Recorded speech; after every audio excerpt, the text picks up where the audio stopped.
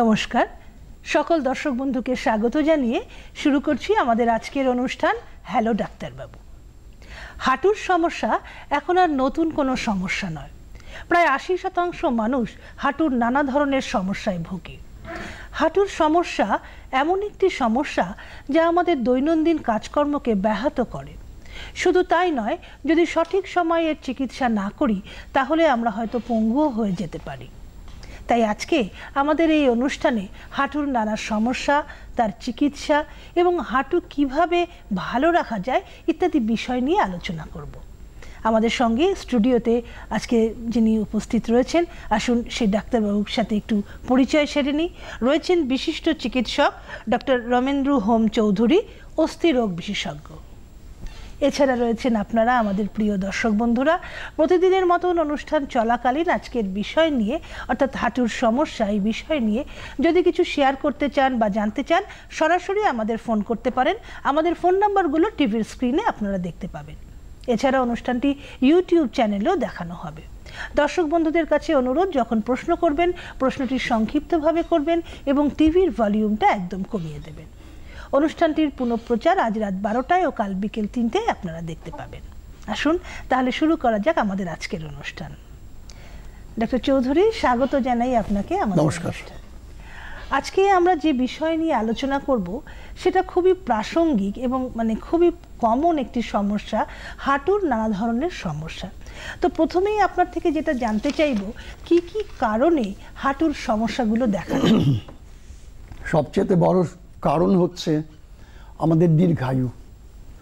যত বেশি দিন বাঁচব তত এর আনুষঙ্গিক জীবনের কিছু কিছু আনুষঙ্গিক প্রবলেমসগুলো আসবে। হাঁটুর প্রবলেমগুলো বিশেষত ইংরেজিতে যদি বলি ডিসঅর্ডার বলবো, রোগ ঠিক সেরকম নয়। এবং যত রকমের প্রবলেমগুলো হয়, সে আঘাতজনিতই হোক বা কোনো সংক্রমণের জন্যই হোক, বা বেশ কিছুদিন আগে আন্ত্রিক বলে একটা রোগ হয়েছিল যার ফলে হাঁটু এবং অন্যান্য জয়েন্টসগুলো ফুলে যেত, জল জমত। এই সবগুলোরই শেষ অবধি কিন্তু এই অস্টিও আর্থ্রাইটিসে গিয়ে পৌঁছবে সমস্তগুলো। সেই ছোটোবেলাকার কোনো ফ্র্যাকচার হয়েছিল কিনা, জন্মগতভাবে কোনো ত্রুটি যদি থাকে। একটা খুব কমন জিনিস দেখা যায় যে হাঁটুটা সোজা থাকে, হাঁটুটা বাঁকা থাকে বাইরের দিকে, আর হাঁটুটা বাইরের ভেতর দিকেও বাঁকা থাকে।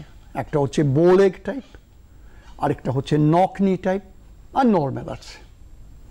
তো ছোটোবেলাকার এই যে ডিফেক্টটা, ছোটোবেলা কোনো প্রবলেম ক্রিয়েট করছে না, কিন্তু সাধারণত আমরা যেটা করি 5 থেকে 6 বছর বয়সের মধ্যে সেই বাঁকা ভাবটাকে যদি আমরা সোজা করে দিতে পারি অপারেশনের মাধ্যমে অথবা মাল্টিপল প্লাস্টারের মাধ্যমে বা মালিশের মাধ্যমে বা এক্সারসাইজের মাধ্যমে, তাহলে ভবিষ্যতে এই জোরটা অস্টিও আর্থ্রাইটিসে গিয়ে পড়বে না, বা যদি বা পৌঁছায় অনেক কম হবে। তো এই ধরনের কারণগুলো থেকে হাঁটুর সমস্যাগুলো আসতে পারে। আচ্ছা ডক্টর চৌধুরী, এই যে আপনি একটা বললেন যে মানুষের আমাদের এখন গড় আয়ু অনেকটাই বেড়ে গেছে, ফলে আমাদের শরীরের অঙ্গ প্রত্যঙ্গগুলো আস্তে আস্তে ক্ষয়ে যাচ্ছে। তো আপনি আমাকে একটু বলুন যে বয়সের সাথে সাথে হাঁটুর এই সমস্যাগুলো কি বিভিন্ন প্রকারভেদ হয়? শিশুদের ক্ষেত্রে একরকমের ব্যথা হচ্ছে, সমস্যা হচ্ছে, বয়স্ক লোকেদের ক্ষেত্রে একরকম হচ্ছে, বা নর্মাল যারা রয়েছেন তাদের ক্ষেত্রে একরকম হচ্ছে। আমরা কয়েকটা ভাগ করে ফেলতে পারি। হ্যাঁ, একটা তো বললাম জন্মগত বাঁকা আছে, আরেকটা হচ্ছে কম বয়স্ক মেয়ে বা কম বয়স্ক ছেলেদের অনেক সময় মালাই চাকিটা এত লুজ থাকে যে ওটা খুলে যায়, ডিসপ্লেসড হয়ে যায়, আবার জায়গাতে বসেও পড়ে।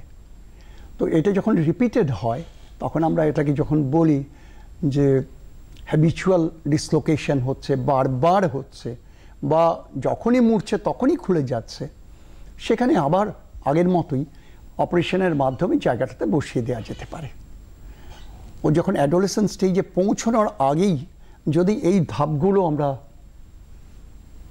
সঠিকভাবে আমরা নজর দিতে পারি তাহলে ভবিষ্যতে প্রবলেমগুলো অনেকখানি কম হয়ে যাবে। দীর্ঘ অযত্নে দীর্ঘদিনের অযত্নে, যেটা বললাম বয়সের জন্যে, আমার হাঁটু আছে, আমার অন্যান্য জয়েন্টসগুলো আছে, তাকে আমি শুধু ব্যবহার করেই যাচ্ছি, কিন্তু তার কোনো রক্ষণাবেক্ষণ আমি করিনি। তার এফেক্ট একটা আসবে জয়েন্টের ওপরে। জয়েন্ট অনেক শিগগির বুড়ো হয়ে যাবে। যতটুকু আমার বয়স ততটুকুই হাঁটুর বা অন্যান্য জোড়গুলোর ততটুকুই পরিবর্তন হওয়ার কথা, কিন্তু এখানে দেখা যাবে আমার যা বয়স তার চেয়ে বেশি হাঁটুর বয়স হয়ে গেছে। তখন শরীর মেনে নিতে পারে না, সে অনেকভাবে প্রেজেন্ট করে। যেমন ধরুন হাঁটুতে ব্যথা নিয়ে আসতে পারে, হাঁটতে যাওয়ার সময় হাঁটুতে একটা আওয়াজ হতে পারে, সিঁড়ি দিয়ে ওঠার সময় বা নাবার সময় কষ্ট হচ্ছে, হাঁটুটা ফুলে আছে। অ্যাকচুয়ালি হাঁটুর মধ্যে জল জমে আছে, যেটাকে আমরা ইফিউশন বলি। প্লেন সিম্পল জল জমে আছে। জলটা কেন জমলো? ক্রমাগত ইরিটেশন যেটা হচ্ছে, সেই ইরিটেশনের ফলে আমার জয়েন্টের মধ্যে তার রিঅ্যাক্টিভ ফ্লুইডগুলো জমতে থাকে। আপনি দেখবেন আমাদের বাঙালি বিবাহিত মহিলাদের হাতে 3টে গয়না থাকে, খেয়াল করেছেন? একটা থাকে শাঁখা, একটা থাকে পলা, আরেকটা থাকে সোনা। এই পলাটা দেয়া হয় শাঁখা যাতে সোনাকে ক্ষয় না করে, ফ্রিকশন না হয়। প্রকৃতি বা ভগবান আমাদের প্রত্যেকটা ওয়েট বিয়ারিং জয়েন্টে এরকম পলা দিয়ে দিয়েছেন, যেটাকে আমরা কার্টিলেজ বলি। এই কার্টিলেজটা ক্ষয় হচ্ছে ক্রমাগত, আমি রিপেয়ার করছি না, আমার ওজন বাড়ছে সাডেনলি। দুটো জিনিস বলে যে ইনফ্লুয়েঞ্জা হচ্ছে রোগ, আর আরেকটা রোগ হচ্ছে অ্যাফ্লুয়েঞ্জা। আমার যখন পয়সা জমতে শুরু করে তখন আমাদের ভুঁড়িটা বাড়তে থাকে, আমাদের ওজন বাড়তে থাকে, সেই ওজনটা হাঁটু নিতে পারে না। কিন্তু হাতিরও তো প্রচণ্ড ওজন, তা হাতির কি অস্টিওআর্থ্রাইটিস হয়? হয় না তো, শুনিনি। তার কারণ হচ্ছে হাতি কিন্তু ক্রমাগত মুভমেন্টস করে, তার ফলে আমার হাঁটুর চারপাশে যে মাংসপেশিটা আছে, সেই মাংসপেশিটা যে মুহূর্তে দুর্বল হলো, ফ্রিকশনের চাইতেও বেশি হচ্ছে, মাংসপেশি দুর্বল হওয়ার ফলে ফ্রিকশনটাকে সে নিতে পারে না, হাঁটুর জোর কমে যাচ্ছে। আমি যদি দুটো হাঁটুর মেজারমেন্ট নিই, মাপ নিই, দেখবো একটু সরু হয়ে গেছে। তো আমার মাংসপেশি দুর্বল হয়ে গেছে। মাংসপেশি দুর্বল হয়ে গেলে হাঁটুর খাবার ডাইরেক্টলি কখনো যায় না, মাংসপেশির থ্রুতে, মাংসপেশির মাধ্যমে হাঁটুর মধ্যে রক্ত চলাচল করে এবং রক্তের মাধ্যমে খাবারটা যায়। তো আমার মাংসপেশি যদি দুর্বল থাকে তাহলে অটোমেটিক্যালি হাঁটুর খাদ্যটাও কমে যাচ্ছে। একদিকে ফ্রিকশন, একদিকে মাংস পাওয়ার কম থাকার ফলে আরও বেশি ওজন পড়ছে, আর ওভার ওয়েটের জন্য বেশি এই ডিসঅর্ডার্সগুলো হতে থাকে। অর্থাৎ আমাদের প্রত্যেকটা, যেরকম আমাদের গাড়ি বলুন, টিভি বলুন, ফ্রিজ বলুন, আমরা একটা যত্ন নিই, রিপেয়ার করি যত্ন, ঠিক সেরকমভাবেই আমাদের শরীরের এই অর্গানগুলোরই যত্ন নেওয়া উচিত। যত্নটা নিতে হবে। আপনি একটা নাম ভুলে গেছেন, সেটা হচ্ছে সেলফোন। প্রতিদিন সকালে উঠে আপনি চার্জ করেন। আপনি কি আপনার হাঁটুকে চার্জ করেছেন? আমরা তো চার্জ করি না যতক্ষণ না আমার হাঁটুতে ব্যথা হচ্ছে, প্রবলেম হচ্ছে ততদিন। আরেকটা বলি, ভারতবর্ষে সবচেয়ে বেশি স্পোর্টস ইনজুরি হয়। আজকেও একজন ভদ্রলোক এসছেন, আমেরিকাতে থাকেন, কোনোদিনও খেলাধুলো করেননি, কিন্তু হঠাৎ আমেরিকাতে দেখলেন আমেরিকানরাও খেলে, ওনারও খেলার ইচ্ছে হলো, লন টেনিস ব্যাট চালালেন, যথেষ্ট ভারী, এবং তার জয়েন্টে, শোল্ডার জয়েন্টে একটা ব্যথা হয়।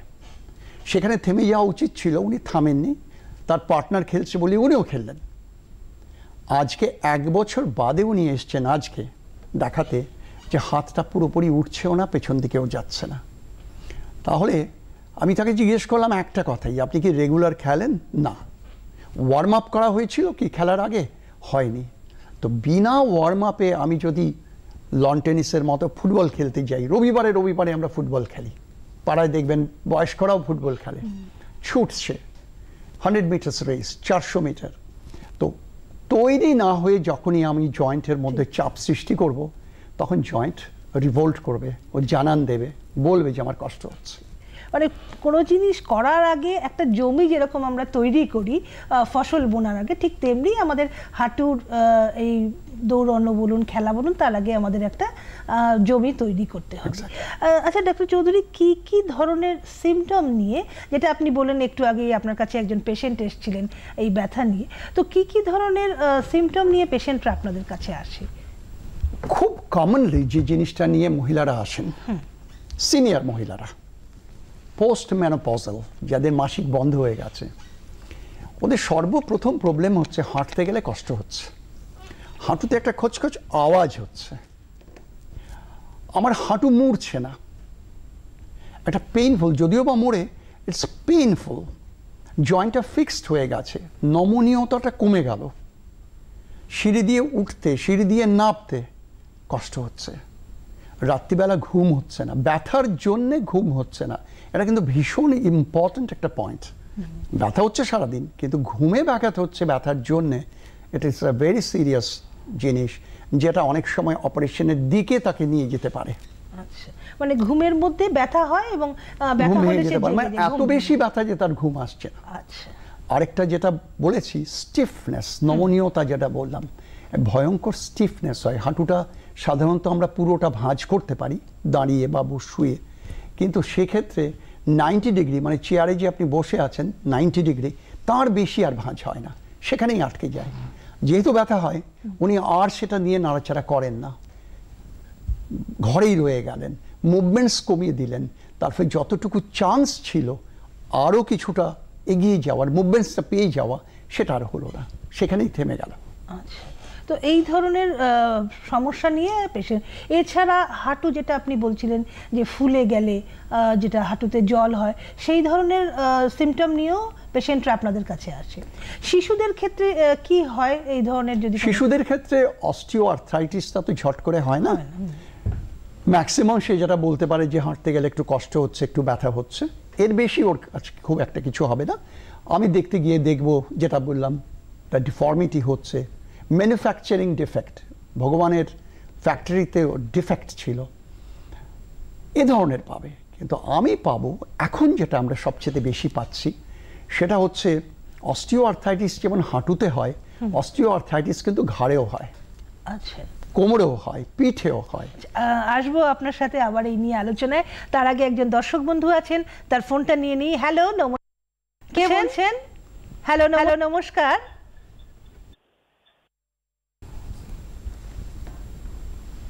The person you are speaking with has put hello, নমস্কার। व्यक्ति से बात হয়তো কোনো হয়ে গেছে। যে আলোচনায় আমরা ছিলাম, কোভিডের সময় আমরা যেটা দেখেছি, যেহেতু ছেলেমেয়েরা স্কুলে যেত না, বাড়িতে থাকতো, পড়াশুনো, ল্যাপটপ ইউজ করা, সেলফোন ইউজ করা, সব বিছানায় শুয়ে শুয়ে করতো বা ঝুঁকে ঝুঁকে করতো। তার ফলে ঘাড়ে ব্যথা এবং কোমরে ব্যথাটাও কিন্তু অনেকখানি বেড়ে গেছিল। এমনও হয়েছে ইয়ং মেয়ে বা ইয়ং ছেলে, 15, 16, 18, তাদের হাসপাতালেও ভর্তি করতে হয়েছে, কারণ ঘাড়ে এত কষ্ট, যেটাকে বলে ক্রনিক ফ্যাটিক সিনড্রোম বলে, মানে ক্রনিক মানে অনেক দিনের। অস্টিও আর্থ্রাইটিসও একদিনে হয় না, দীর্ঘ দিনের অযত্নে হয়। অন্তত 5, 7, 15, 20 বছর সময় দেয় শরীর। আপনাকে সময় দিচ্ছে বারবার যে তুমি সাবধান হও, আমার দিকে তাকাও, আমাকে আরাম দাও। আমরা দিচ্ছি না, আমরা ওষুধ খেয়ে ব্যথাটাকে চাপিয়ে রাখছি। কিন্তু সাধারণত যেটা হয়, আমি যদি একটু সময় পাই, সেটা হলো আমরা যখনই কোনো রুগী আসেন দেখাতে, আমরা 3টে প্রশ্ন করি। 1 নম্বর হচ্ছে, আপনি চান করেন কিভাবে? বেশিরভাগই দাঁড়িয়ে চান করেন অথবা মেঝেতে বসে চান করেন। দ্বিতীয় হচ্ছে, টয়লেট কিভাবে ব্যবহার করেন। অ্যাবাউট 50 to 60% ইন্ডিয়ান টয়লেট ব্যবহার করেন, নিচে বসে টয়লেট করেন। প্রশ্নটা হচ্ছে বা উত্তরটা হচ্ছে যে আমাদের বাড়িতে কোমোড নেই। হলো আরেকটা, যেটা আমাদের এখন দেশে সবচেয়ে বেশি পপুলার, সেটা হচ্ছে পুজো না করলে চলছেই না, পুজোটা একটা করতেই হবে, এবং তার জন্য মাটিতে বসে না করলে আবার পুজোটা সার্থক হয় না।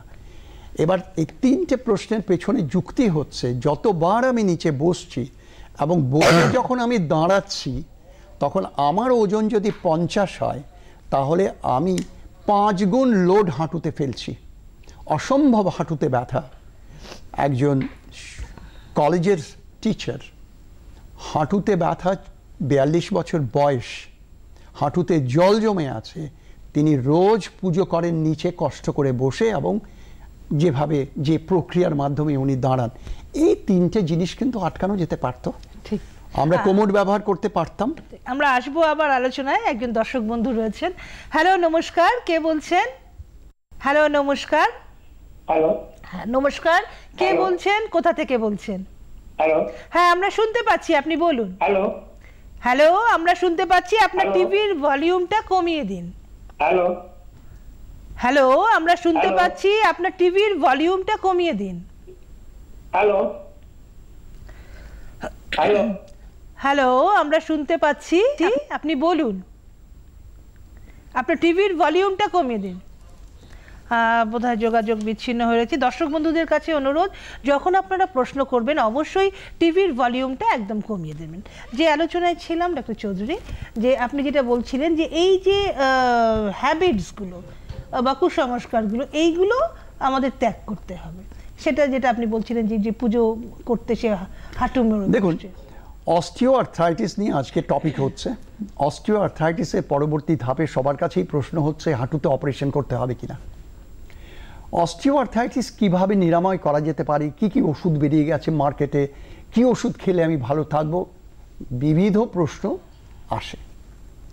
কিন্তু এমন সিম্পল কিছু জিনিস আছে, অতি সাধারণ জিনিস, যার মাধ্যমে 25 থেকে 40% রোগটাকে নিজে আপনি কন্ট্রোল করতে পারেন। আপনি মেঝেতে বসে ছেড়ে দিন। ঠিক, আমরা আসবো। আরেকজন দর্শক বন্ধু রয়েছেন। হ্যালো, নমস্কার, কে বলছেন? হ্যালো, হ্যালো, হ্যাঁ নমস্কার, কে বলছেন? হ্যালো, হ্যালো, আমরা শুনছি, আপনি হ্যালো। বলুন।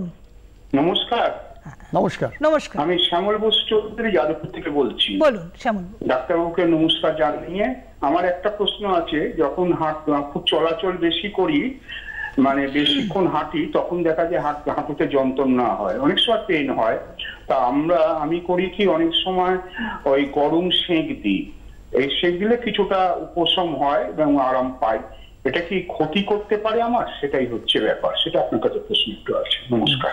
গরম সেঁকটা, আপনি শুনতে থাকুন। গরম সেঁকটা অতি ভালো জিনিস, আপনি নিশ্চয়ই দিতে পারেন। এবং হাঁটুতে যে ব্যথাটা হয় হাঁটার জন্যে, আপনি হাঁটুতে যদি একটা নি ক্যাপ ব্যবহার করেন হাঁটার জন্যে। আপনার বয়সটা বলেন নেই স্যার? হ্যাঁ, 42। 42, ইজ এ ইয়ং ম্যান। আপনি হাঁটার সময় নি ক্যাপ ব্যবহার করুন, এবং একটানা খুব বেশিক্ষণ হাঁটবেন না। আমরা আজকাল যেটা বলছি 25 থেকে 30 মিনিট হাঁটা যথেষ্ট। মানে বেশ অনেকক্ষণ, কয়েক ঘন্টা হাঁটলাম বা কয়েক রাউন্ড পায়চারি দিলাম, সেটা বোধহয় হাঁটুর জন্য একটু ক্ষতিকারক হয়ে যেতে পারে। আশা করি আপনি উত্তর পেয়ে গেছেন। এই যে ডাক্তারবাবু, আপনি এটা বলছিলেন যে অনেকক্ষণ ধরে হাঁটাটা হাঁটুর পক্ষে খারাপ। তো যারা ধরুন মর্নিং ওয়াক করে বা ইভিনিং ওয়াক করে, বা যারা ধরুন যারা ট্রেডমিল করে, তাদের ক্ষেত্রে সময়টা কিভাবে? আমি যদি ভাগ করে নিই, যারা ট্রেডমিল করছেন, আমি ধরে নিলাম ওরা একদম সুস্থ, বডি ফিটনেসের জন্য ওরা ট্রেডমিল করছেন, কোনো অসুবিধা নেই। কিন্তু যার হাঁটুতে ব্যথা হচ্ছে, তিনি ট্রেডমিল একেবারেই করবেন না, কখনো করবেন না। উনি কিন্তু ইনভাইট করছেন প্রবলেমটা। তৃতীয় হচ্ছে, আমি হাঁটছি বডি ফিটনেসের জন্য। সেই হাঁটাটা ভোর 5টার সময় হাঁটা যেতে পারে নিশ্চয়ই, কিন্তু আমি যদি একসাথে দুটো জিনিস নিয়ে নিই, গরমের দিনে সকাল 7টা থেকে 8টার মধ্যে যদি আমি আধ ঘন্টা হাঁটি, তাহলে হাঁটার সাথে সাথে ভিটামিন ডিটা আমি পেয়ে যাচ্ছি রোদ থেকে, বিনে পয়সায়, ভগবানের দেয়া, ফ্রি, স্যাম্পল। আর আমি যদি সকালবেলা হাঁটি, তখন আমি রোদটা পাচ্ছি না। আমি সন্ধ্যেবেলাও হাঁটতে পারি, আমি কিন্তু রোদটা পাচ্ছি না। আমার শরীরে রোদটা দরকার। আর এখন 90%, শতকরা 90 জনের ভিটামিন ডি, আমাদের মিনিমাম হচ্ছে 30 থাকার কথা, আমরা 7, 8, 10, 12-র বেশি পাই না। এবং সেটার জন্যও কিন্তু হাঁটুতে ব্যথা হবে, ক্যালসিয়াম অ্যাবজর্পশন হবে না, মাসেলগুলো উইক হবে। এবং মাঝবয়সী মহিলাদের কোমরে ব্যথা হওয়ার জন্যে এক নম্বর কারণ হচ্ছে vitamin D deficiency. Vitamin D যদি আমরা আবার তুলে দিতে পারি ওষুধের মাধ্যমে, খাবারের মাধ্যমে, তাহলে কোমরের ব্যথার ওষুধ ছাড়াও কমে যায়। তাহলে আমাকে একটু ভালোভাবে ভাবতে হবে, আমাকে হাঁটতে হবে, ইটস এ মাস্ট। না হাঁটলে হাঁটু জং ধরবে, মরচে পড়বে। কতটুকু হাঁটবো? 30 মিনিটের বেশি আমি হাঁটছি না। আর কি করছি? যদি আমার ব্যথা হয় আমি নি ক্যাপ ব্যবহার করছি। আর যারা একটু বয়স্ক, 50 ঊর্ধ্বে যারা ব্যথা হচ্ছে, হাতে একটা স্টিক রাখাটা বোধহয় খারাপ নয়। একটা ছড়ি রাখুন, ছড়ির মধ্যে পুরো চাপ দিয়ে বাঁ হাঁটুতে যদি ব্যথা হয় ডান হাতে ছড়ি রাখুন, ডান হাঁটুতে যদি ব্যথা হয় বাঁ হাতে ছড়িটা রাখুন। ছড়ি সাপোর্টে হাঁটুর ওপরের লোডটা কম পড়লো, কিন্তু হাঁটার যে বেনিফিটটা সেটা আপনি পেয়ে গেলেন পুরো মাত্রায়। ভিটামিন ডিটাও আপনি পেয়ে গেলেন। কিন্তু এই দুটো করলেই কিন্তু হবে না। আমরা আসবো আর কি কি করতে হবে জানার জন্য। তার আগে একজন দর্শক বন্ধু রয়েছেন। হ্যালো, নমস্কার, কে বলছেন? হ্যালো। হ্যালো ডাক্তারবাবু। নমস্কার। নমস্কার। নমস্কার, আমি রানাঘাট থেকে বলছি। বলুন। আমার 7 বছর বয়স। হ্যাঁ। 7 বছর বয়স। হ্যাঁ, বলুন। আমার হাঁটুতে ব্যথা হয়। আমাবস্যা পূর্ণিমায় বেশি হয়, আর অন্য সময় কম হয়, সকালের দিকে বেশি হয়। আর আমার ঘাড়ের একটা ব্যথা আছে, ঘাড়ের মধ্যে সবচেয়ে ঘাড় আমার মধ্যে আপনার ব্যথা হয়। আমি ঘাড়ের ওষুধ খাচ্ছি 5 বছর ধরে, কিন্তু ওষুধের কোনো আমার কাজ হচ্ছে, ব্যথা ঠিকই আছে। মাঝে আমার এমআরআই করতে, ডাক্তারবাবু এমআরআই করতে বলেছি, হসপিটালে গেছিলাম, বলে এমআরআই করতে হবে তোমার, এই আর কি অবস্থা। আচ্ছা আচ্ছা, আপনি শুনতে থাকুন। হ্যালো। কোথাকার এমআরআই? এমআরআই অন্য হাঁটুতে করার জন্য বলেছি। আচ্ছা, আমি আপনার কাছে একটা প্রপোজাল রাখছি। যত কম খরচে এবং ভালোভাবে আপনি ভালোভাবে থাকতে পারেন, এমআরআই কিছুদিন বাদে করুন। এমআরআই বলবে যে আপনার হাঁটুতে অস্টিও আর্থ্রাইটিস হয়েছে। সেটা আপনি যে বললেন আপনার ব্যথা হচ্ছে, সেটাতে প্লেন ছবি যদি তুলি, একটা এক্সরে যদি করি, দামটা কম, তাতেই ধরা পড়ে যাবে। এবারে আসছে যে কথাগুলো বলছিলাম, যে আমরা এমন এমন কাজ করব যাতে আমি ভালো থাকি, আর এমন কাজ করব না যাতে আমার ক্ষতি হয়। এবারে কি কাজ করব সেটা হচ্ছে, এটাকে ইংরেজিতে বলে লাইফস্টাইল বা বাংলায় বলে জীবনশৈলী। এটা ভীষণ জরুরি সবার জন্যে। এবং মজা হচ্ছে, কোভিডের সময়ও আমরা তাই বলেছি, অস্টিওপোরোসিসেও তাই বলেছি, অস্টিও আর্থ্রাইটিসেও তাই বলছি। যাদের ব্লাড প্রেশার হাই আছে তাদেরও বলা হচ্ছে, আর যাদের ডায়াবেটিস আছে তাদেরও বলা হচ্ছে। মোদ্দা কথা, এই সমস্ত রোগ হচ্ছে লাইফস্টাইলের জন্যে হয়, মানে আমি কিভাবে আমার জীবন বাহিত করছি তার উপরে। তাহলে জীবন কিভাবে বাহিত করব? 1 নম্বর, আমি কখন খাই, রাত্রিরে খাবারটা আমি কখন খাচ্ছি। সারা পৃথিবীতে 7টা থেকে 7:30টার মধ্যে খেয়ে নেয়, সারা পৃথিবী। গোটা ভারতবর্ষে 8টার সময় খেয়ে নেয়। এই আমাদের এই বাংলাদেশ আর বাংলা, এই দুটো জায়গাতে একজন 90 বছরের মহিলাও 10:30, 11টা, 11:30টার সময় খান। এ হজম করার ক্ষমতা আমাদের শরীরের হয় না। তো আপনাদের কাছে শনির্বন্ধ অনুরোধ, আপনারা মাঝামাঝি একটা সময় আসুন, 8:30 থেকে 9:15টার মধ্যে রাত্রিরে খাবারটা খেয়ে নিন। রোজই যে বিশাল বিশাল খাবার খেতে হবে তার কোনো মানে নেই। যাই আপনি খান 8:30 নাগাদ খেয়ে নিন।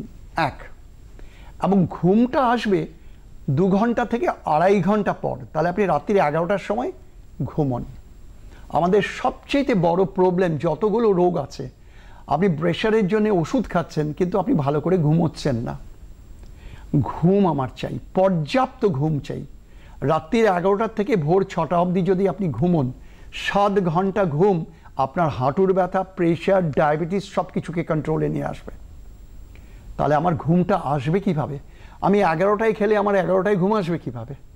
আমি 11টায় খেলে রাত্রি 1টার আগে ঘুম আসবে না। সমস্ত মহিলারা বলছেন ঘুম আসে না। তো ঘুম আসে নার মধ্যে আবার আরেকজন কিন্তু বন্ধু ঢুকে যান। রাত্রিবেলা 11টার সময় সেলফোনটা নিয়ে ওরা নাড়াচাড়া করেন। এই যে ব্লু লাইটটা এমিশন হচ্ছে, সে আপনাকে ঘুমোতে দেবে না। একটা হরমোন আছে শরীরে যেটাকে বলে মেলাটোনিন, যার এফেক্টে ঘুম আসে। আলোতে মেলাটোনিন থাকবে না। এই যে লাইট জ্বলছে, আমার ঘুম আসবে না। অন্ধকারে ঘুম আসবে, অন্ধকারে মেলাটোনিন আসে। তো ঘরের আলো একদম থাকবে না। 11টা নাগাদ আপনি শুতে যান, এবং আপনার বিছানা জানে যে এই বিছানাতে আপনি শুতে আসছেন 11টার সময়। এটাও ভীষণ জরুরি। আমি বিছানাতে কাজকর্ম করছি, বিছানাতে খাইও, বিছানাতে লেখাপড়া করছি, ল্যাপটপ সমস্ত কিছু কাজ করছি বিছানাতে। বিছানা আপনার ঘুমের জন্য তৈরি নয়, ঘরটা অন্ধকার থাকতে হবে ঘুমের জন্য। এটা হচ্ছে লাইফস্টাইলের একটা ধারা। আর দ্বিতীয় ধারা হচ্ছে খাদ্য, আমি কি খাবো, যেটা যদি আপনি প্রশ্ন করেন তাহলে আমি উত্তরটা দেব। মানে খাবারটা কতটা এই হাঁটু ব্যথা বা হাঁটুর সমস্যার সাথে কতটা রিলেটেড, আমরা এই উত্তরটা নেব। তার আগে একজন দর্শক বন্ধু রয়েছেন, তার প্রশ্নটা একটু নিয়ে নিই। হ্যালো, নমস্কার, কে বলছেন? হ্যালো। হ্যালো, হ্যাঁ নমস্কার, কে বলছেন? হ্যালো, নমস্কার। হ্যালো, আপনার টিভির ভলিউমটা কমিয়ে দিন। আমি পল্লব ভট্টাচার্য বলছি। হ্যাঁ বলুন। নমস্কার, বলুন। বলুন, হ্যাঁ আমরা শুনছি, আপনি বলুন।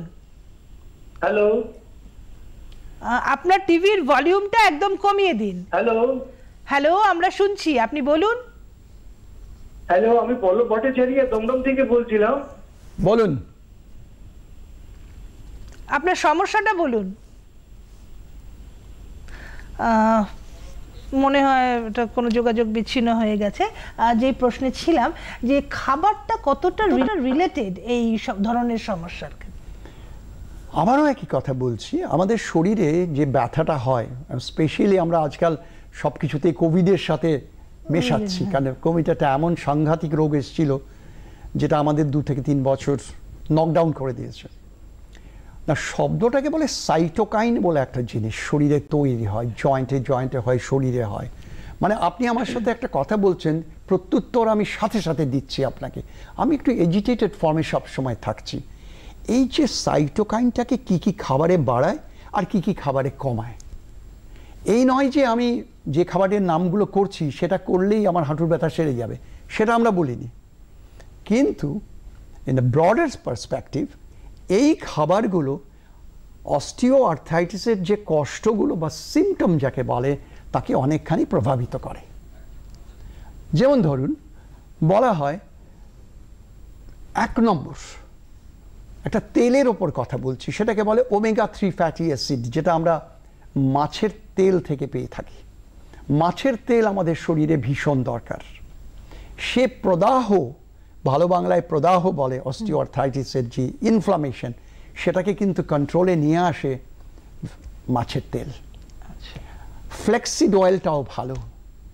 এছাড়াও কয়েকটা খাবার আছে, যেমন তিল বা তিসি বাজারে পাওয়া যায়। চিয়া সিডস, এটা আমাদের জন্য ভালো। এক্সট্রা ভার্জিন অলিভ অয়েল বলে একটা জিনিস আছে। ডক্টর চৌধুরী, আমরা একটু আপনাকে থামাচ্ছি, আমরা একটুখানি প্রশ্ন, একজন দর্শক বন্ধু রয়েছেন। হ্যালো, নমস্কার, কে? হ্যালো, হ্যালো, হ্যালো, হ্যাঁ কে বলছেন?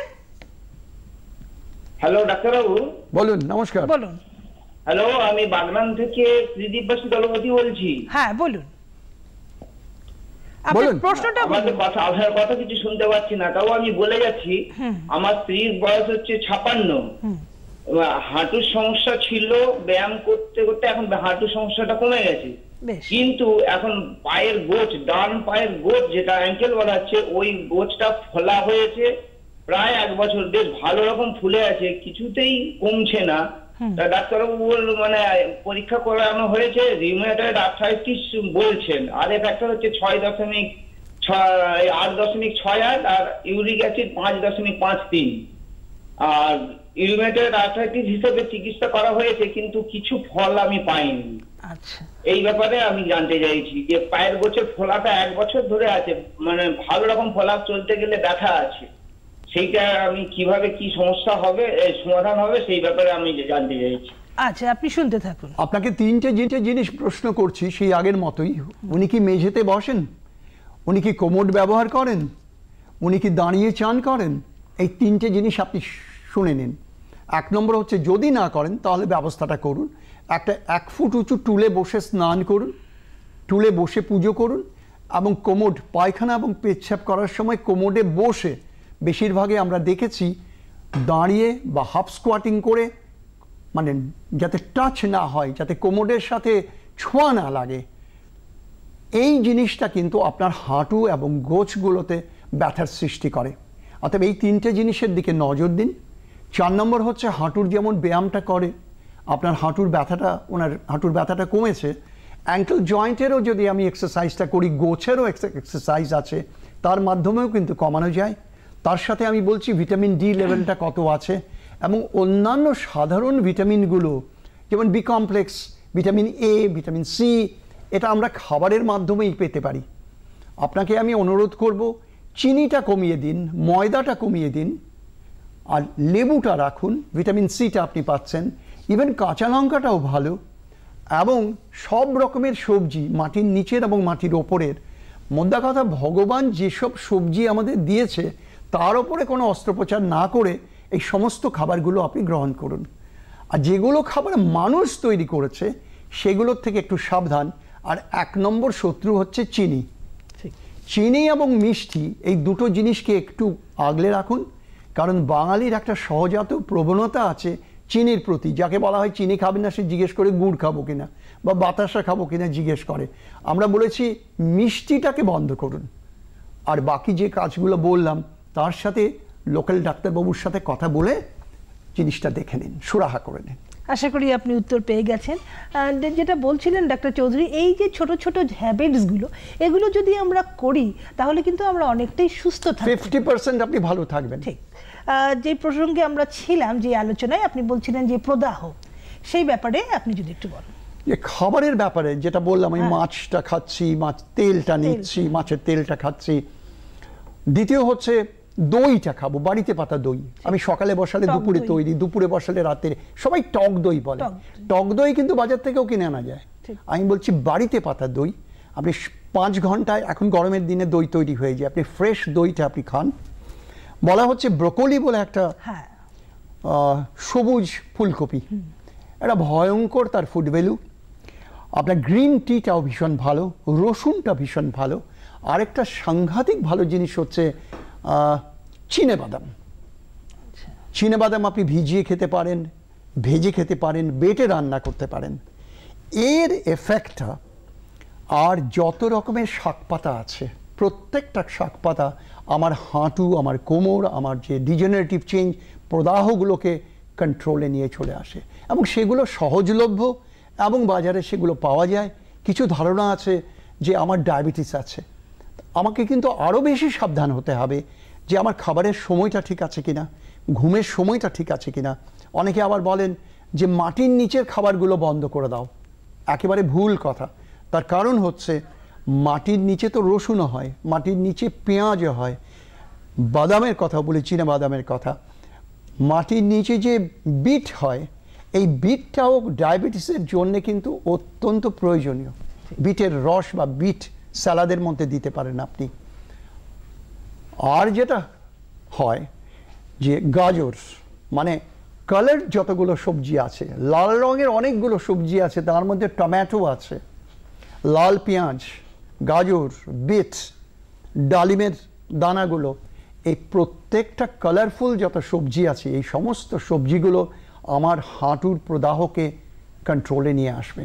তার সাথে কিন্তু আবারও বলছি, যেটা বিনে পয়সায় পাচ্ছি, রোজ সকালে রোদে আমাকে যেতেই হবে, 7টা থেকে 8টা, শীতের সময় 9টা থেকে 11টা। সেই সময় সূর্যের আলোর তাপটা অনেকখানি কম থাকে, কিন্তু এখন বেশ চড়া রোদ, তাই সকাল 7টা থেকে 8টার মধ্যে আপনি যদি ঘামতে থাকেন সেটা আরও বেশি ভালো, ঘামটাকে মুছে নেবেন না। এই ঘামের মধ্যে যখন সূর্য কিরণ পড়বে তখনই ভিটামিন ডিটা তৈরি হবে এবং শরীরে সেটা ঢুকে আসবে। এছাড়া ভিটামিন ডিটা আপনি পেয়ে যাচ্ছেন ডিমের কুসুম থেকে আর মাছের তেল থেকে। অতএব মাছের তেলটা আমার চাই। আচ্ছা ডাক্তারবাবু, এই যে মাছের তেল, যাদের কোলেস্টেরল আছে তারাও কি খেতে পারবে? খুব ভালো প্রশ্ন এর জন্য, কারণ আমি এটা এক্সপেক্ট করছিলাম যে আমরা বাঙালিরা কোলেস্টেরল নিয়ে ভয়ঙ্কর প্রবলেমের মধ্যে আছি। মজা হচ্ছে এই কোলেস্টেরলটা, শরীর 70% কোলেস্টেরল আমার লিভার তৈরি করে। কোলেস্টেরল যদি আমার শরীরে প্রয়োজন না হতো তাহলে শরীর কখনো কোলেস্টেরল তৈরি করতো না। অতএব আমার যে ব্রেইন, এই ব্রেইনের 100% হচ্ছে কোলেস্টেরল। আমার শরীরে যত নার্ভ আছে তার ওপরে যে কভারগুলো আছে সমস্ত কোলেস্টেরল। আমার যে হরমোন, আপনাদের যে হরমোনগুলো, ইস্ট্রোজেন, আমাদের যে টেস্টোস্টেরন, এরা সব স্টেরল, কোলেস্টেরল থেকে তৈরি হয়। অতএব কোলেস্টেরল যদি অতিরিক্ত মাত্রায় বেশি থাকে তখন আমি ওষুধটা খাবো, কিন্তু খাদ্যের কোলেস্টেরল কখনো আমার শরীরের কোলেস্টেরলটাকে বাড়ায় না। এবং যে কোলেস্টেরলটা আমি পাই ডিমের কুসুম থেকে সেটা হচ্ছে হাই ডেন্সিটি, অতি উপাদেয়, অতি ভালো কোলেস্টেরল আমার শরীরে আসে, যেটা খারাপ কোলেস্টেরল সেটা কিন্তু হয় না। ঠিক, আমরা আসবো আবার আলোচনায়, তার আগে একজন দর্শক বন্ধু রয়েছেন আমাদের জন্য। হ্যালো, নমস্কার, কে বলছেন? হ্যালো, নমস্কার। হ্যালো হ্যালো, হ্যাঁ, কে বলছেন বলুন? আমি বর্ধমান থেকে বলছি, সোমা রায়চৌধুরী। বেশ, বলুন কি জানতে চাইছেন? হ্যাঁ, আমার দুটো পায়েতেই হাঁটুতে যন্ত্রণা। আমি অনেক ডাক্তার দেখিয়েছি, ওষুধও খেয়েছি আপনার, কিন্তু আমার কমেনি খুব। এবার কি করলে কমবে সেটাই আমি জানি। আপনার বয়সটা একটু বলুন। আমার বয়স হচ্ছে 45। 45। আর কিছু জানার আছে? না, এত কম বয়সে আপনার হাঁটুতে ব্যথা হচ্ছে? আপনার আর কি কোনো প্রবলেম আছে? ডায়াবেটিস কি আছে? হ্যাঁ, আর কি কোনো আপনার শারীরিক কোনো অসুস্থতা আছে? সুগার, প্রেসার বা এরকম কিছু আছে? ঠিক আছে, আচ্ছা, ঠিক আছে, আপনি শুনতে মানে এত কম বয়সের জন্যই তৃতীয়বার প্রশ্ন করলাম। আপনার পিরিয়ডস কেমন হচ্ছে সেটাও আমরা একটু জানতে ইচ্ছুক থাকবো, মানে এটা হচ্ছে কিনা। এবং দ্বিতীয় হচ্ছে, আমি যে পয়েন্টসগুলো একটু আগে বললাম যদি শুনে থাকেন, যে দুটো জিনিস। এক নম্বর হচ্ছে, হাঁটুতে ব্যথা হওয়া মানেই কিন্তু আমি অপারেশনের দিকে কিন্তু এগোচ্ছি না। আমরা যারা চিকিৎসা করি আমাদের হাসপাতাল বা আমাদের সেন্টারে, সেখানে 100 জনের মধ্যে 8 জনের অপারেশন হয়, 92 জনের কিন্তু অপারেশন প্রয়োজন হয় না, এবং প্রত্যেকেই মোটামুটি ভালো হন।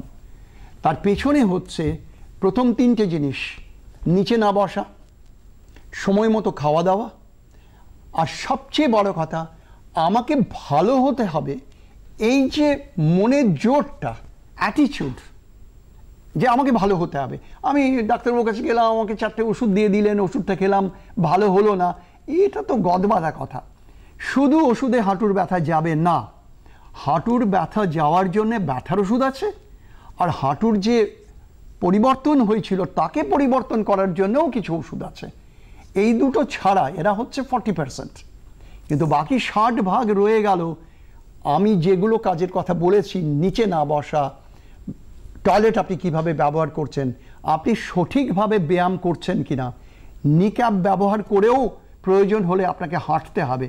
হাঁটা ছাড়া আপনার মাংসপেশি কখনোই গ্রো করবে না।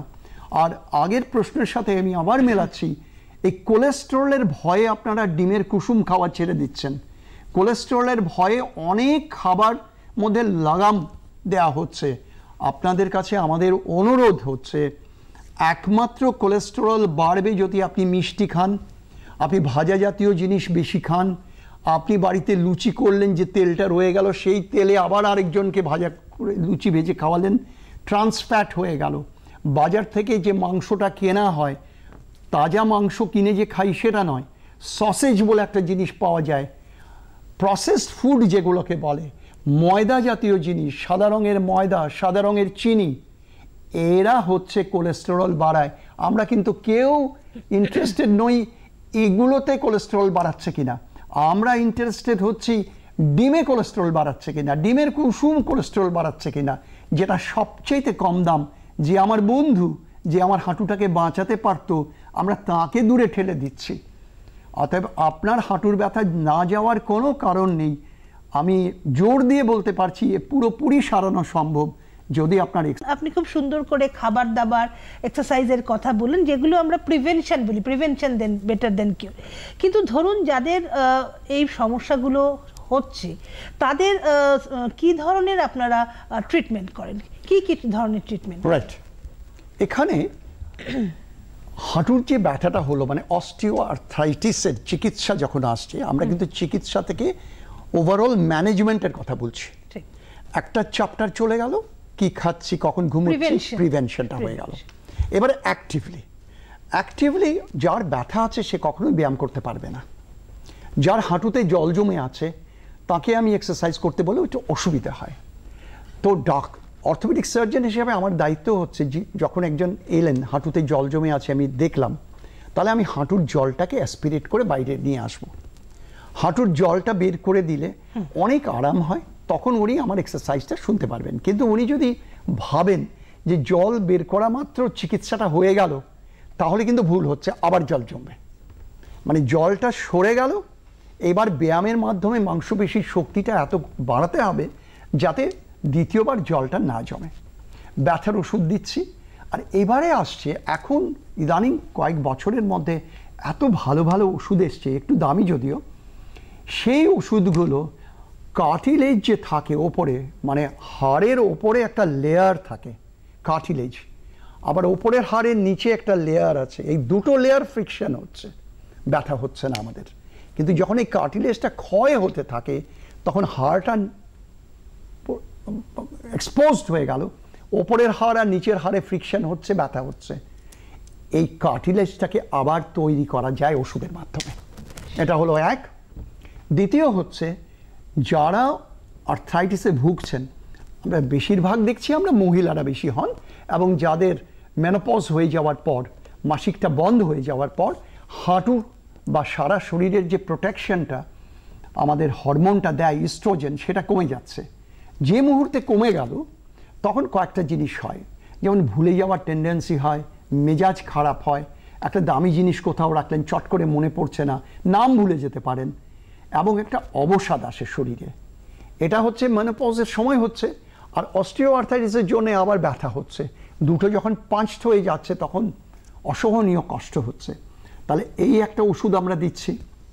দ্বিতীয় হচ্ছে, হাড়ের মধ্যে অস্টিওপোরোসিস বলে, হাড়ের যে ক্যালসিয়ামটা যতটুকু থাকবে, অস্টিওপোরোসিস মানে হচ্ছে অস্টিয়াম মানে হাড়, আর পোরাস মানে মশারির মতো ফুটো ফুটো হয়ে যাওয়া, সেটাও মেনোপজের পরে মহিলাদের আরও বেশি করে দ্রুত হারে অস্টিওপোরোসিস হয়, এবং অস্টিওপোরোসিসটা ঠিক বোঝা যায় না, এবং সেটা তখনই ধরা পড়ে যখন হঠাৎ একটা এক্সরে উঠলো, সেটা দেখে আমরা বুঝতে পারি, বা অকস্মাৎ একটা ভেঙে গেছে, আপনার কোমরের হাড় ভেঙে গেছে, বা হাঁটুর হাড় ভেঙে গেছে, বা কবজির হাড় ভেঙে গেছে, তখন দেখলাম যে অস্টিওপোরোসিস হয়ে গেল।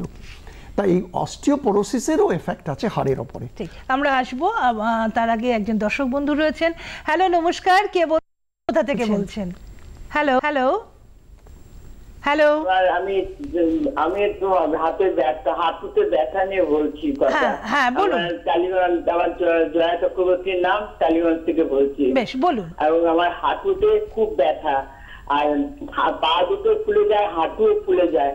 এই জন্য মানে লোকাল হসপিটাল মানে এক্সরে করেছে, সব কিছু করেছে, আর আমি এত ব্যথা, কিন্তু ডিম খেতে পারি না, অনেক বছর যাবত ডিম খাই না, কিন্তু প্রচন্ড পরিমাণে ব্যথা, পায়ে ব্যথা, এত হাঁটুতে কোনো কিছু করতে পারি না, হাঁটুগুলো ফুলেও থাকে। আচ্ছা, আপনার বয়সটা বলুন, আপনার বয়সটা। যোগাযোগটা বোধহয় বিচ্ছিন্ন হয়ে গেছে, আপনি শুনতে থাকুন। দেখুন প্রশ্নটার মধ্যেও একটা প্রশ্ন আছে।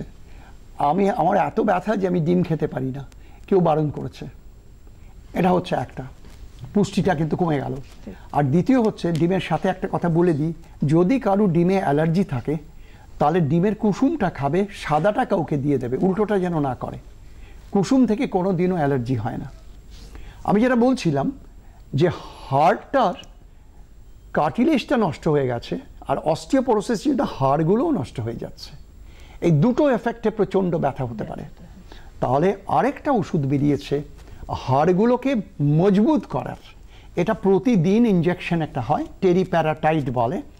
এটা আমি কোম্পানির নাম বলছি না, এটা অন্য নাম বলছি, জেনেরিক নাম বলছি। এই টেরিপ্যারাটাইড ইনজেকশন প্রতিদিন নিতে হয় 6 মাস থেকে 1 বছর, অথবা এখন সুবিধের জন্য করা হয়েছে 6 মান্থলি, মানে বছরে 2টো ইনজেকশন নিলেও হয়। এরা কি করবে, অস্টিওপোরোসিসটাকে থামিয়ে দেবে, এবং সাকসেসফুলি থামিয়ে দেয়। আর কার্টিলেজটাকে ভালো রাখার জন্য যে ওষুধগুলো বেরিয়েছে তাড়া করবে, ব্যথাটা কমাচ্ছে আমার ব্যথার ওষুধ, আর মাংসপেশির শক্তিটা বাড়াচ্ছে ব্যায়াম এবং হাঁটা, প্রয়োজনে নি ক্যাপ ব্যবহার করা আর হাতে একটা স্টিক রাখা। কোনো লজ্জা পাওয়ার কোনো ব্যাপার নেই। আমি যদি হাঁটতে না পারি আমার হাঁটা দেখেই লোকে বুঝতে পারবে, অথবা আমি 1 মাস কি 1.5 মাসের জন্য লাঠিটা রাখবো, একসাথে কম্বাইন্ড জিনিসটা করব। ঠিক, মানে শুধু ওষুধ খেলাম, যেটা আপনি একটু আগে বললেন যে ওষুধ খেলাম আর সেরে গেল, এটা কিন্তু এই ধরনের সমস্যাতে কখনোই হয় না। আপনাকে পুরো জিনিসটা খাবার, ব্যায়াম এবং মেডিসিন তিনটে একসাথে করলে তবেই আপনি সুস্থ থাকতে পারবেন। ডক্টর চৌধুরী, এই যে হাঁটুর সমস্যা নিয়ে তো আমরা অনেক কিছু শুনলাম আপনার থেকে। এই কয়েকদিন আগেই থ্যালাসেমিয়া ডে গেল, 8 মে। তো থ্যালাসেমিয়ার ব্যাপারে যদি একটু আপনি বলেন, এবং এর সাথে হাঁটুর সমস্যা কি রিলেটেড? আমি থ্যালাসেমিয়াটা বলার আগে একটা শব্দ শুধু বলে নিই, আমরা কিন্তু অপারেশনটা টাচ করলাম না। হ্যাঁ, অপারেশনের দিকে সবাই মুখিয়ে আছে, কত খরচা, কিভাবে অপারেশন হবে ইত্যাদি। আমি অন্য দিক থেকে বলছি, কার অপারেশন আমি করব? সমস্ত চিকিৎসা করার পরও রেজাল্ট হচ্ছে না। রাত্রিরে আমি ঘুমোতে পারছি না ব্যথার জন্যে, আমি হাঁটতেই পারছি না, সামান্য মুভমেন্টসে আমার অসহ্য ব্যথা হচ্ছে, পাটা বেঁকে আছে, যেটা বাচ্চাদের বলেছিলাম সেটাই বয়সকালে বেঁকে আছে। সে ধরনের কেসে অপারেশন করা হয়, মানে একদম শেষ মুহূর্তে, যখন আর কোনো এটা ছাড়া আর কোনো রাস্তা হবে না। তার মানে শব্দটা হচ্ছে রাইট সিলেকশন অফ পেশেন্ট, মানে পেশেন্ট বলছে আর আমি অপারেশন করে দিলাম, সেটা কিন্তু হবে না। আমাকে বিশ্বাস করতে হবে যে অপারেশন ছাড়া আর কোনো রাস্তা নেই। এখানে একটা জিনিস, আমার কাছে যদি কোনো রুগী আসেন, আমি তাকে বলবো অপারেশন ডিসেম্বর মাসে করব, কিন্তু আপনি সেপ্টেম্বর, অক্টোবর, নভেম্বর এই 3 মাস ইন্টেন্সিভ যে কথাগুলো বলেছি প্রত্যেকটা জিনিস আপনি ফলো করুন, এক্সারসাইজ করুন, শেক নিন, হাঁটুতে জল থাকলে জলটাকে বের করুন, পজিটিভ অ্যাটিটিউড নিন, খাবারের কোয়ালিটি বাড়ান, হাঁটুন, তৈরি করুন নিজেকে। এমনও হতে পারে ডিসেম্বর মাসে এসে বললেন আমার তো কমে গেছে ব্যথা, তাহলে অপারেশন দরকার নেই। এটা একটা। আর দ্বিতীয় ওয়ার্নিং হচ্ছে, অপারেশন হয়ে গেল তার মানে তো আমার পা একদম ভালো হয়ে গেল, এবার আমি দৌড়বো, ছুটবো, ন। আমার সমস্ত দাঁতগুলো ফেলে দিয়ে আর্টিফিশিয়াল ডেন্চার বসানো হলো, এবারে কি আমি ডাঁশা পেয়ারা খাবো, আখরোট কি ভাঙতে চেষ্টা করব, হাতে দাঁত চলে আসবে। অতএব দুটো জিনিস মাথায় রাখুন, অপারেশনের পরই ইদানিংকালে যেটা খুব বেশি দেখা যাচ্ছে, অপারেশন হয়ে গেছে, দারুণ সাকসেসফুল অপারেশন, এক্সরেতে দারুণ আছে, তো তুমি হাঁটতে থাকো, তোমার লাঠি দরকার নেই। দুটো হাঁটুতে অপারেশন হয়েছে, আমি লাঠি ছাড়া হাঁটবো কেন?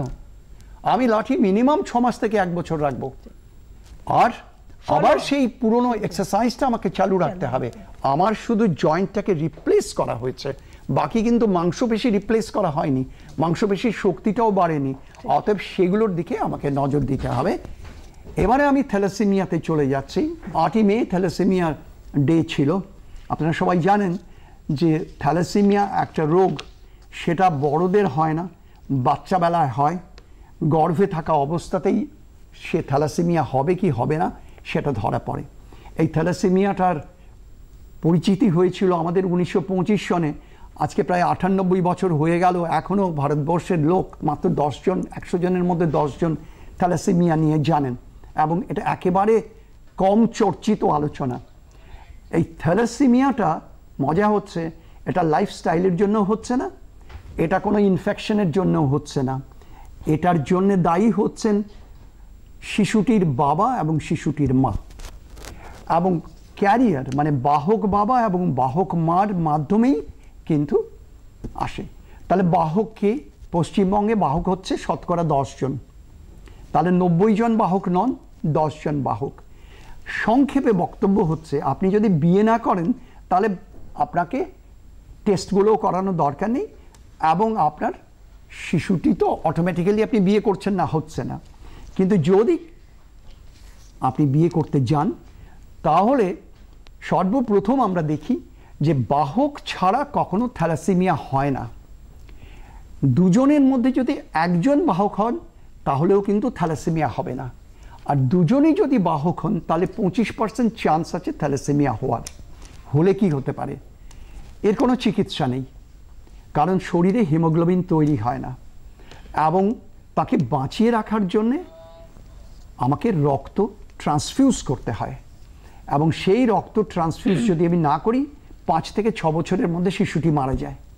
আর রক্ত যদি দিই তাহলে তাকে বাঁচিয়ে রাখা যেতে পারে 16 থেকে 17 বছর। ওয়ার্নিংটা এটাই দিচ্ছি আপনাদের মাধ্যমে যে আজ থেকে এইটুকু জেনে রাখুন, গোটা ভারতবর্ষে প্রতি বছর 20 লক্ষ বোতল রক্ত প্রয়োজন হয় থ্যালাসেমিয়ার জন্য, 20 লক্ষ বোতল। সুতরাং আমাদের এটা অতএব রক্তটাকে বাঁচান, ভবিষ্যতের শিশুটাকে বাঁচান, এবং বিয়ে শুধু দেখে পছন্দ হলেই বিয়ে করব না, right selection of partner is very essential, এবং আপনারা দূরদর্শনের মাধ্যমেও সেটা ছড়িয়ে দিন। এতক্ষণ আমরা ডক্টর হোম চৌধুরী থেকে অনেক মূল্যবান পরামর্শ শুনলাম। হাঁটুর বিভিন্ন সমস্যা, তা কি করে আমরা চিকিৎসা করব, কিভাবে প্রিভেনশন নিয়ে হাঁটু ভালো রাখবো ইত্যাদি ব্যাপারে। আশা করি আপনারা সকলে এই অনুষ্ঠান দেখে উপকৃত হলেন। সকলে ভালো থাকুন, সুস্থ থাকুন। নমস্কার।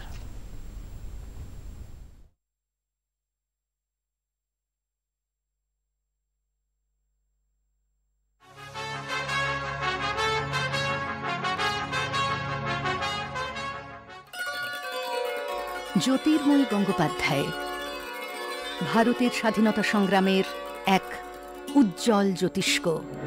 জ্যোতির্ময়ী দেবীর মা কাদম্বিনী গঙ্গোপাধ্যায় ছিলেন প্রথম বাঙালি মহিলা চিকিৎসক তথা ভারতের অন্যতম প্রথম মহিলা চিকিৎসক।